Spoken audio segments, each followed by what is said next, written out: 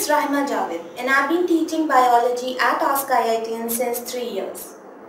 You all must have seen Jurassic Park, and there are many parts of the Jurassic Park in which you have seen large carnivorous dinosaurs, the small herbivorous dinosaur, small baby dinosaurs also. And these dinosaurs, they make up a very important part of the evolutionary tree. So today in this chapter, we will study about the evolution. So in this chapter, we will cover these topics, which are origin of life, evidences of the organic evolution, the theories of organic evolution, in which there are different theories given by Lamarck and Darwinism, and last but not the least, we will discuss about how the man has been evolved. In the first topic, that is origin of life, we will discuss how the life originated on earth. There must be some starting point from which it had been originated.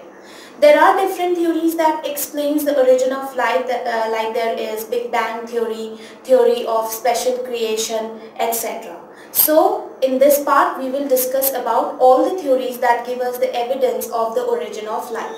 So let's start.